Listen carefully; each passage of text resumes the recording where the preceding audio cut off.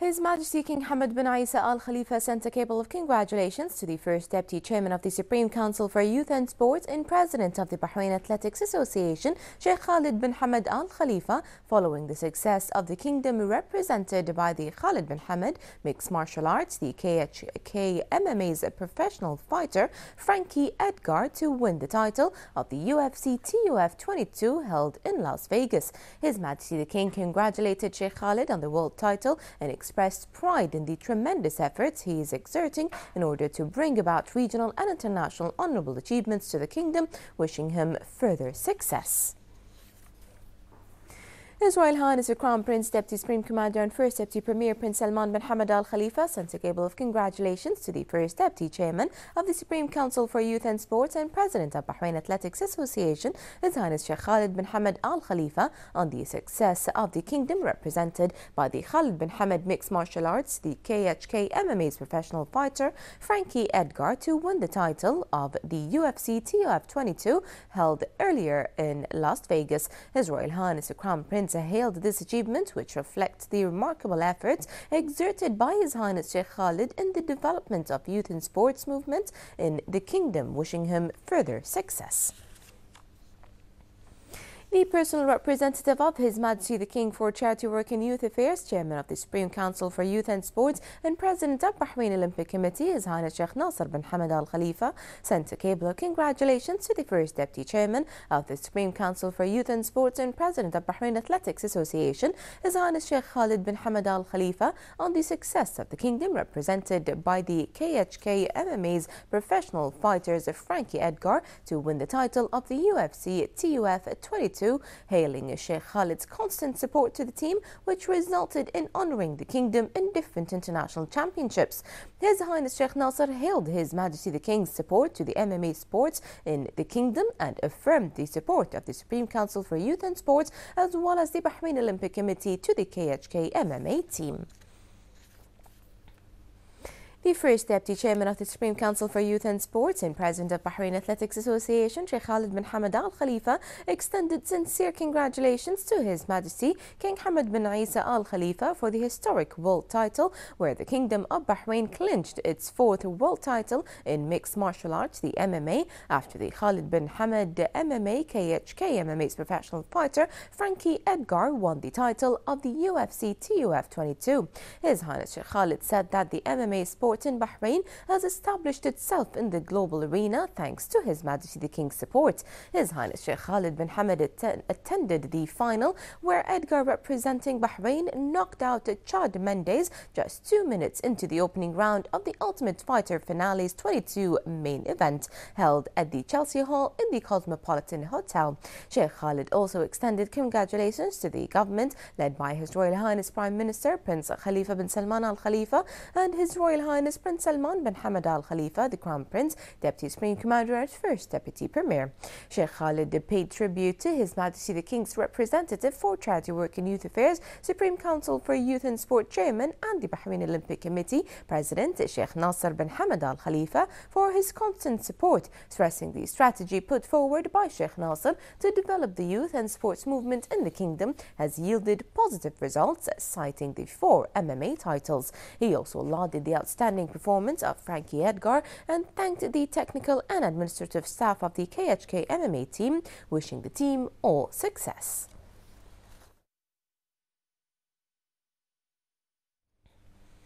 His Majesty King Hamad bin Isa Al Khalifa deputized His Highness Sheikh Nasser bin Hamad Al Khalifa, representative of His Majesty the King for Charity Work and Youth Affairs, Chairman of the Supreme Council for Youth and Sports and President of Bahrain Olympic Committee, to attend the celebrations of the 44th National Day celebrations and the 16th anniversary of His Majesty the King's accession to the throne in This Is Bahrain celebration, which was organized yesterday at Bahrain National Stadium by the Bahrain Federation of Expatriate Associations. Bulletins. His Highness Sheikh Nasser conveyed the greetings and appreciation of His Majesty King Hamad bin Isa Al Khalifa to the participating expatriate communities in the celebrations. This came during His Highness Sheikh Nasser's visit to the celebrations, which included various activities that reflected the community's love and loyalty to the Kingdom of Bahrain.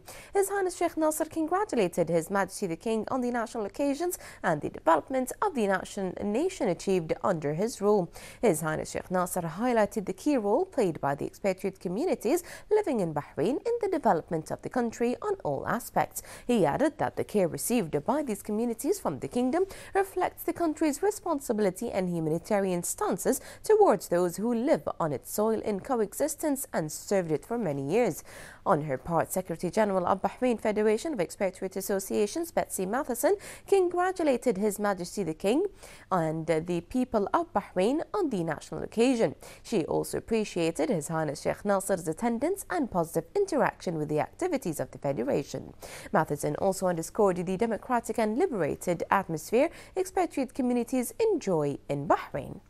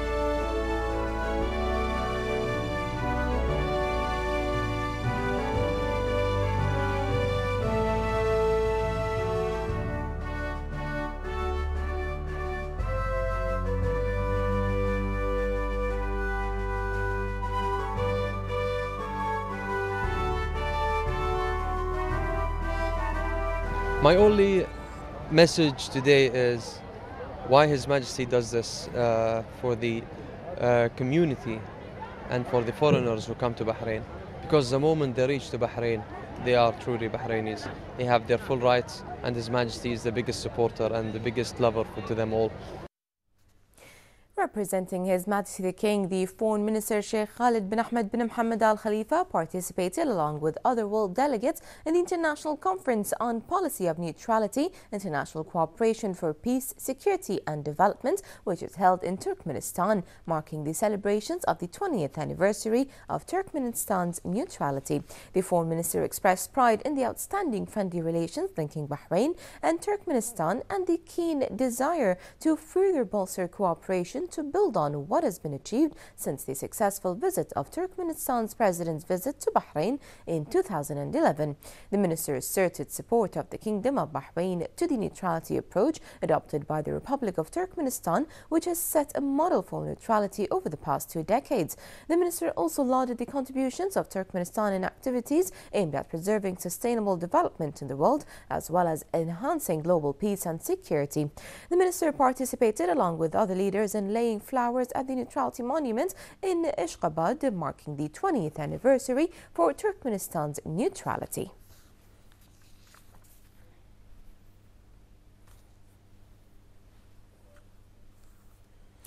The Kingdom of Bahrain welcomes the important positive outcomes of the Syrian opposition factions meeting, which was held in Riyadh under the patronage of the Kingdom of Saudi Arabia. As the Kingdom of Bahrain highly appreciated the great efforts and conducive initiatives made by the Kingdom of Saudi Arabia with a strong will and sincere determination to strengthen security and stability of the region and the world, it also expresses its confidence that the achievements made in the Riyadh conference is a strategic move in order to reach a political solution that meets the hopes and aspirations of the broadly Syrian people.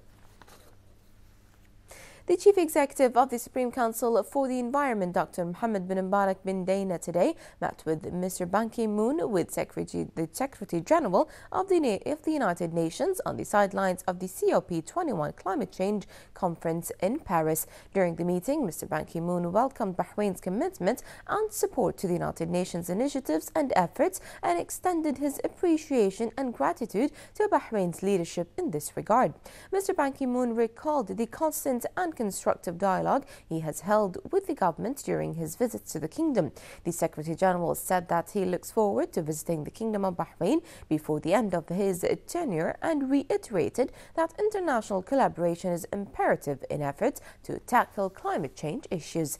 During the meeting, Dr. bin Daina affirmed Bahrain's commitment to working with the United Nations on all fronts. He emphasized the importance of addressing global warming and the importance of maintaining a safe and sustainable environment locally, regionally and internationally.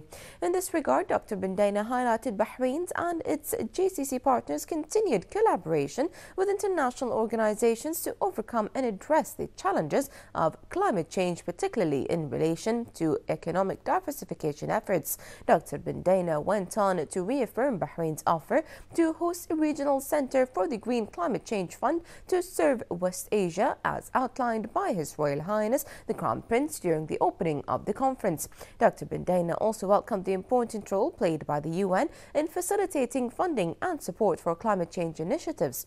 Dr. bin Daina stressed that the conference provided a unique opportunity for world leaders to address the challenges of climate change and that the kingdom firmly supports efforts to keep global warming below 2 degrees Celsius. As 2015 draws to a close, Bahrain Television will be reviewing the performance of various sectors throughout the year. We begin with a report on the energy sector brought to us by Danielle Deporto.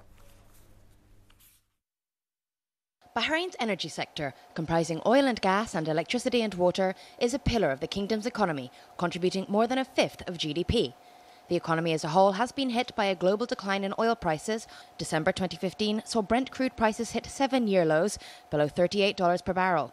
In an effort to reduce the heavy burden of subsidies on state finances, diesel fuel prices rose at the start of the year, and another multi-phased readjustment programme was launched to raise the price of gas sold to industrial plants. Fortunately, longer-term fundamentals for the energy sector look promising. All our major energy projects are on track. The government of Bahrain learned through these cycles of ups and downs in the oil prices that we shouldn't stop investment in projects that really will in the long term bring more reward and return for Bahrain. In this sector, for example, in the oil and gas sector and the energy sector, electricity and water, it is important to spend the money to reap the benefit of that investment. And it's a long-term investment. Oil and gas sector projects currently underway include the new 115-kilometre Babco-Aramco Bahrain-Saudi oil pipeline project, set to increase capacity to 350,000 barrels per day by 2018 at a cost of around $300 million. Babco modernisation project, set to increase production at the GCC's first refinery whilst enhancing profitability and reducing environmental impact at a cost of around $5 billion. The Bana gas expansion project, building of an LPG plant to convert associated gases at a cost of around $600 million, and a joint venture with Kuwait costing around $1.5 billion to convert naphtha gases into aromatics products.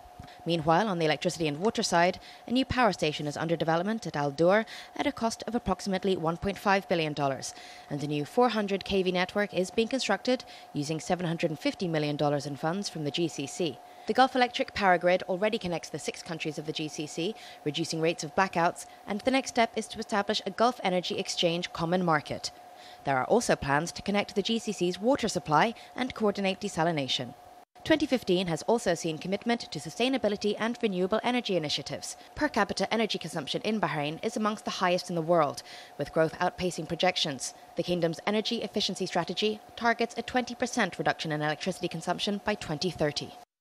In power generation, there are gas turbines today with up to 70% efficiency against the gas turbines that maybe is used in some of the facilities now that has only 20 or 25% efficiency. So imagine the drive, the energy saving that we can achieve.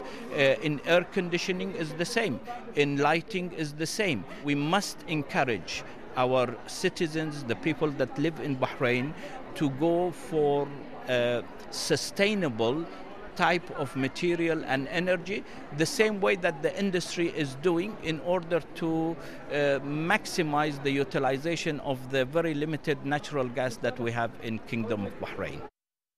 Around 65% of electricity consumption goes on air conditioning, with a further 15 to 17% on lighting. EWA's new energy-efficient lighting programme, requiring energy-efficient bulbs throughout the country, aims to bring that down to 10%.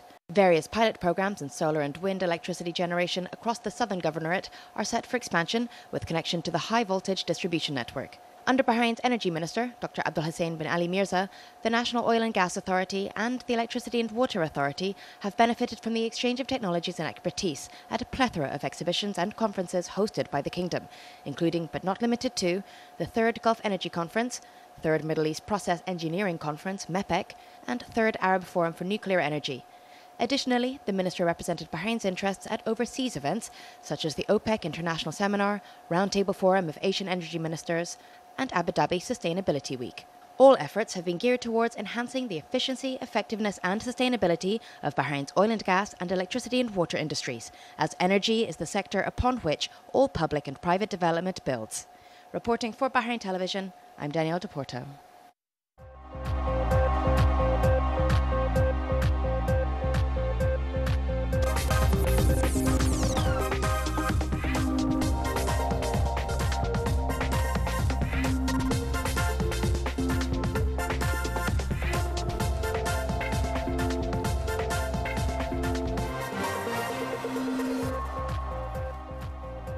A very good evening. You're watching the business news on Bahrain Television. The Kingdom's tourism sector will get a boost by the launch of Samhan Holding Company's Gravity project, which will be officially opened on December 16th. It will feature the tallest glass indoor skydiving tunnel in the world at 12 metres, where the wind speed reaches up to 290 kilometres an hour. Gravity's Director General, Mitchell Lawson, expressed sincere thanks and appreciation to His Royal Highness Prime Minister Prince Khalifa bin Salman Al Khalifa for supporting the national project implemented by the CEO of Samhan Holding Company, Sheikh Mohammed bin Rashid Al Khalifa. The indoor skydiving centre is equipped with advanced safety technology and is suitable for all age groups from age 4 upwards, attracting both amateur and experienced flyers.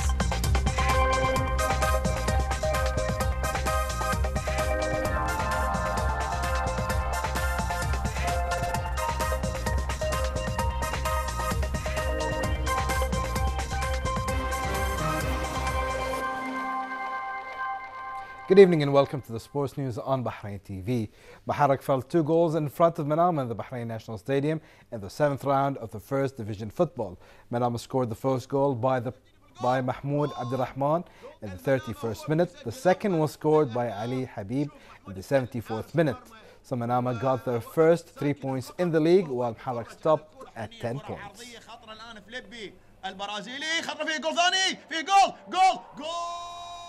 East Rafah got back to their winning ways after beating Pseitin 5-1. East Rafah goals came through Abdullah Yusuf twice and a goal each for Faisal Badahoum and Abdullah Janahi and Sami Al Husseini. Pseitin only goal came through Hisham Mansour. With the win, East Rafah lifts its point to 11 points while Pseitin stay with 13 points.